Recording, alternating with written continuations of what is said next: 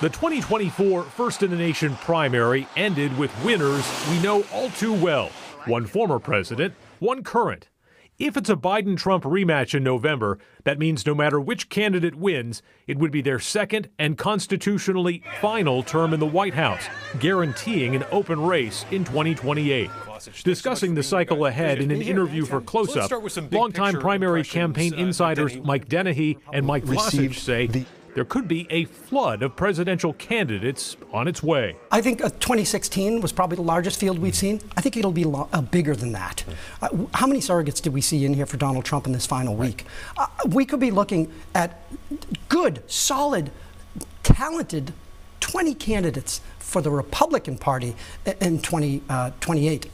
Let alone what will happen on the Democratic side. Yeah. It's a wide open field. New Hampshire offers a level playing field. It does not pretend or claim that it's going to pick the winner, although this time we did, and we did a good job.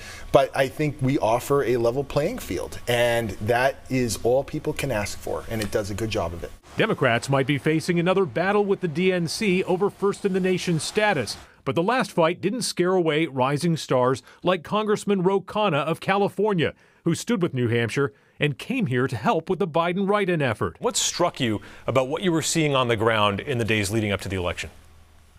What struck me is how seriously New Hampshire voters took their responsibility. Look, it's no secret many were upset with the DNC about the calendar, but they said when you vote for president, it's not just about the DNC calendar, it's who can be the leader of the free world. Political pros say New Hampshire proved once again it cannot be overlooked. It's at anybody's peril to skip New Hampshire.